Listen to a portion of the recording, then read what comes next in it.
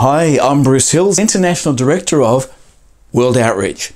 In this short video, we're going to have a brief look at the birth and the early years of World Outreach until about the mid-1970s.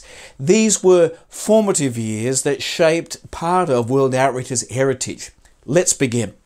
Our founder, Len Jones, was born in Fremantle, Western Australia on the 10th of August 1900, the youngest son of Welsh coal miner John Jones and his wife Jane, who'd emigrated to Australia to work in the gold mines. Not much is known of Len's early life, but as a young adult he worked as an accountant in Melbourne. In 1923 he was converted at a Methodist church in South Melbourne. About a year later, in response to a call of God to ministry, Len attended the Melbourne Bible Institute and trained under prominent Anglican minister Reverend C.H. Nash. Len preached regularly in Melbourne and Tasmania before ministering overseas in the USA, Canada, Great Britain and New Zealand. On one of his trips to New Zealand, he met his future wife, Sheila Biggin. However, Len had made plans to travel to Canada to complete his studies. Sheila followed later and married Len in Winnipeg, Canada in 1928. They had 4 children, Bedford, Phoebe, Seth and John. In the late 1920s, Len pastored a relatively large church for its day in London. On the 30th of September 1931, he was invited to lecture at the Danzig Bible Institute, subsequently relocating there in due course. While lecturing, he was asked to visit White Russia, now Belarus, where he received a distinct and life-changing call to missions. Through the work of a North American organization named the Russian and Eastern European Mission, REAM, Len witnessed large numbers of Russians being baptized and great crowds of people packing into meeting halls to hear God's word, where services would last 4 to 5 hours. Len later wrote, "I knew I would never be the same again. I came face to face with how my life could best serve and count for God, and my decision was missions, and I've never once questioned that decision." Tragically, Len and Sheila's eldest son, Bedford, died at age 2.5 of meningitis in late 1931. On his way home from Danzig to comfort his grieving wife in New Zealand, Len received an invitation from REAM asking him to be their representative in Australia, New Zealand and South Africa. He responded affirmatively.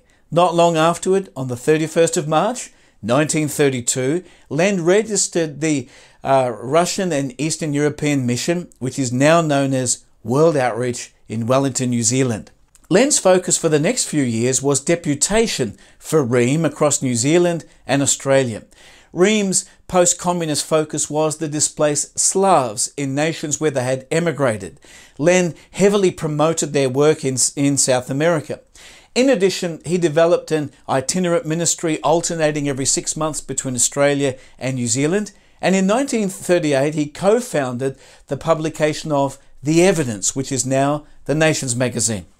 Len continued his ministry until the outbreak of World War II. During the war, Len served in charge of the Australian YMCA forces in the Middle East and the Pacific, holding the rank equivalent to a lieutenant colonel. After the war, Len assisted the Eastern European Mission, as it was known then, to work with people of Slavic background in Australia. But as the Slavic people became assimilated into their adopted nation, this work began to wind down. However, new opportunities began to open in the Asia-Pacific region. So in June 1952, the name was changed from Eastern European Mission to the Slavic and Oriental Mission, SOM.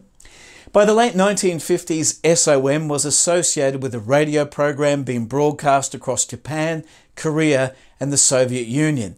SOM was also affiliated with a work in Indonesia, which had 20 national workers, and they were supporting a Korean orphanage through a partnership with World Vision. Though records are a little sparse around this period to give exact dates, the late 1950s into the early 1960s is the time when SOM began to deploy its first missionaries and open its first mission fields.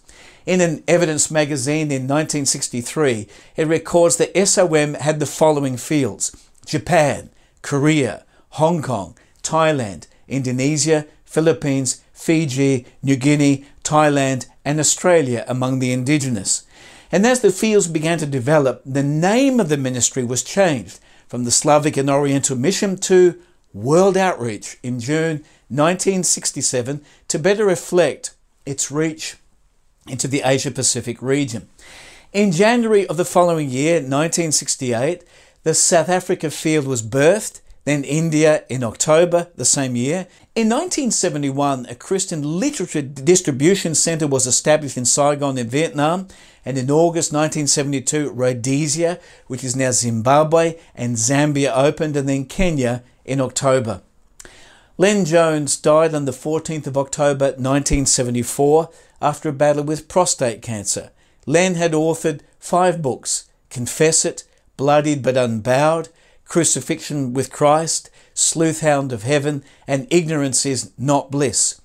He studied geography and he became a Fellow of the Royal Geographical Society. In recognition of his outstanding work and service, Len received an honorary doctorate of divinity from the University of Texas. He is recognized as a missionary statesman, a man full of faith and vision and dedicated to the cause of missions. And from this point, World Outreach has continued a trajectory of growth and fruitfulness to the present day. And this is our heritage. And looking back at our heritage shows us our navigation, but vision gives us our destination. We honour the past, we embrace the present, and we excitedly anticipate the future. Or in different words, we celebrate what God has done, we engage with what God is doing, and we prepare for all that God will do. And from our humble, faith-filled beginnings, we are now poised at one of the most pivotal moments in modern day missions. God bless.